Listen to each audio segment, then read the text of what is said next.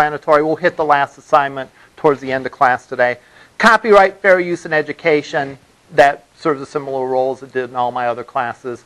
You can use things from websites in your school projects, but there are some restrictions. Don't take too much and give credit. You can review this for some more details if you want on that. Let's take a look at the syllabus. One thing I will say is this machine is very slow. There's a work order to get more memory and stuff in it. So as long as you give credit and you don't take too much. So for example, if you were doing a application